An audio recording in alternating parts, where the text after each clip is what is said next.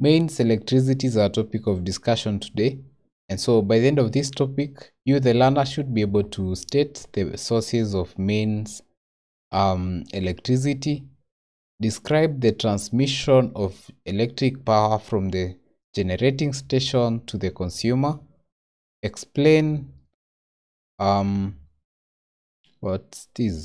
explain the domestic wiring system, define the kilowatt hour, and determine the electrical energy consumption and cost.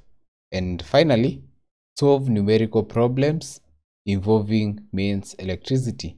So all this is covered in the physics application, and a good reason why I have not put up it on your screen, so you can check out these objectives and check out the notes from your physics application available on your Google Play Store.